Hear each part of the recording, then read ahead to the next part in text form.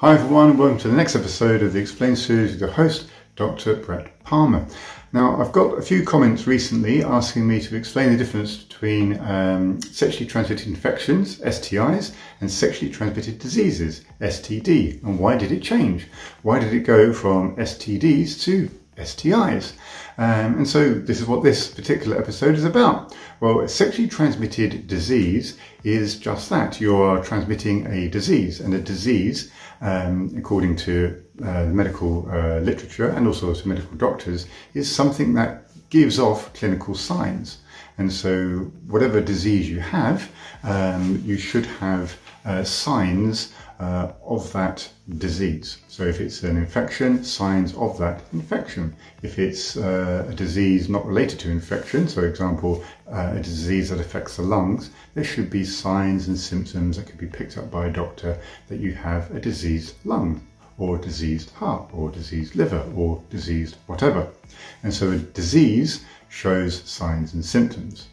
The reason why it was changed is because as time went on and medical knowledge improved, we went from being doctors diagnosing purely based on the clinical disease to now doing tests which showed people had no disease but were carrying certain viruses or certain bacteria. And so these individuals didn't have any symptoms and they were classed as being asymptomatic. And for these particular individuals, saying that they are positive for a sexually transmitted disease just didn't fit because they showed no signs of having a disease. But they did have the tests to say that they were carrying an infection.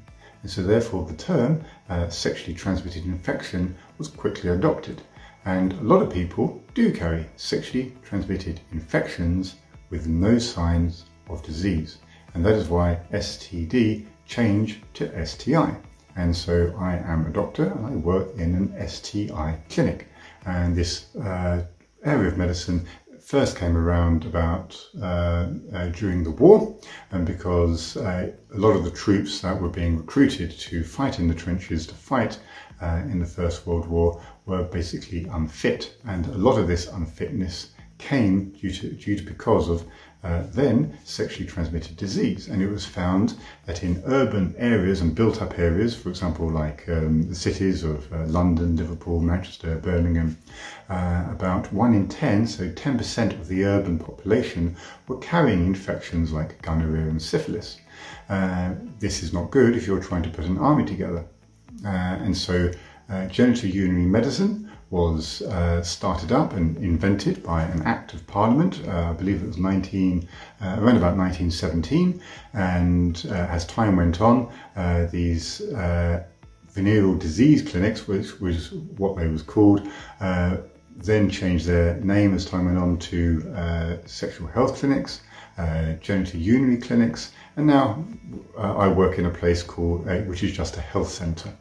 And as well as doing sexual health medicine, I also do HIV medicine and contraception as well. So that's a quick outline of the difference between STI and STD, and a quick outline of why we have sexual health in the UK. Many countries don't have sexual health specialists, and usually the men are usually seen by urologists.